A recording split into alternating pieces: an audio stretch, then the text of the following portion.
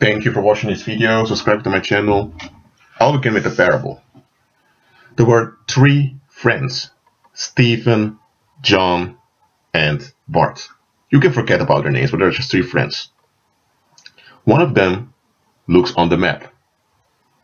They are in the Ukraine, or let me say in Ukraine, and they're there on holiday, and they're remaining at a campsite. One of the dudes realizes that, hold on a minute, there used to be a nuclear plant around here. So he looks for it on Google Maps and he goes to it. It's just a few kilometers away.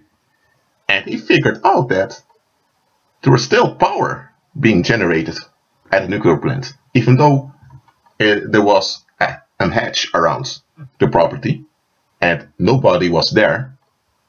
It was a weird scene, but there was still electricity being generated. So he found a way to get electricity for free. And so he went to the nuclear site every day to charge his batteries. He told his two buddies about it, and they began to do the same thing. The three friends return home. Let's say they live in Canada. When they're in Canada, one of them has to go to the hospital. What has happened? He was contaminated by the radiation.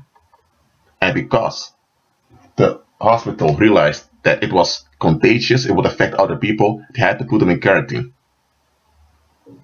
They had to separate him from the population.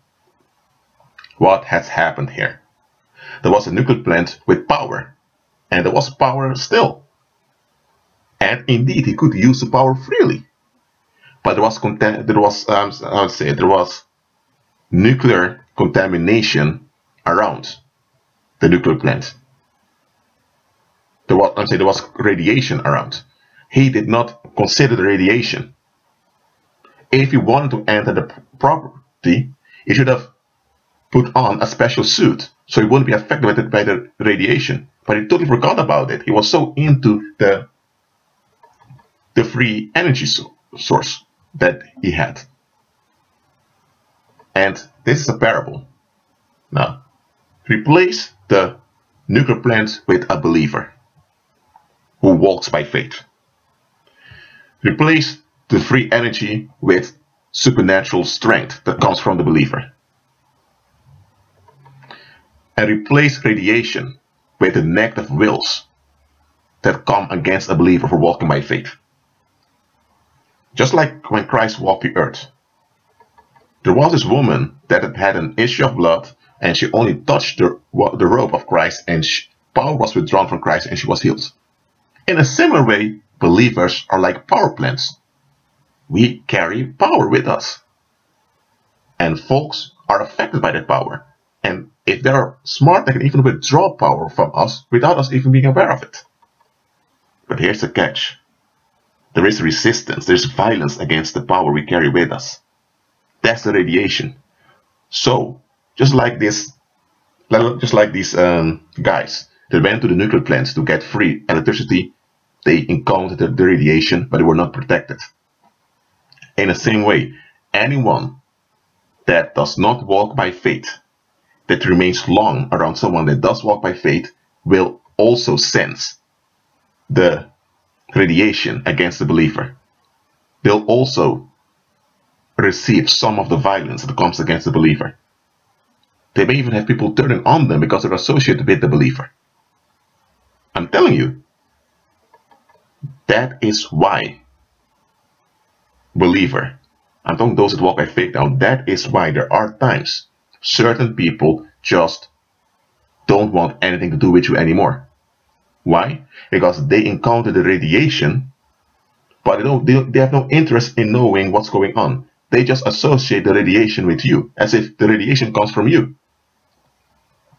It can be that you used to be very good buddies with someone, and you left good comments on their social media when let's say someone makes art, or someone produces music, and you leave good comments on someone's profile.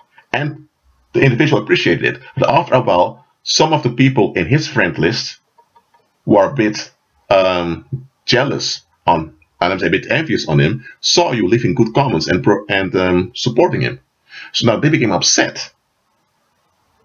But instead of acknowledging their own error, they now turned on that guy that you were supporting. And here's the thing. That guy now that you were supporting now thinks that it's because of your support that those people turned on them. But here's the thing. Those people were in the negative already. It was because that guy received support from you that the negative of those people was triggered. And now that because those people had no direct access to you, they turned on that guy. So that's why that guy that you support now has cut you off. What happened? He received power for free from you. Okay, that's a blessing. But the retaliation that comes against you, he also affected him. He was not prepared for that. So now he thinks you're the one causing him trouble. Understand, believer, there are times, this often happens, but there are times people will recognize that there's a lot of contention against you and they will back off. Because first of all, they're not protected, because they're not operating in the supernatural. Secondly, most of them have no interest in seeking for protection, just want to be relieved. Well, if they want to be relieved and they choose to depart from you, let them depart. If they're not willing to be wise and look for protection themselves in Christ, then let them leave. Well, that's it for now. Agree with Christ and be at peace.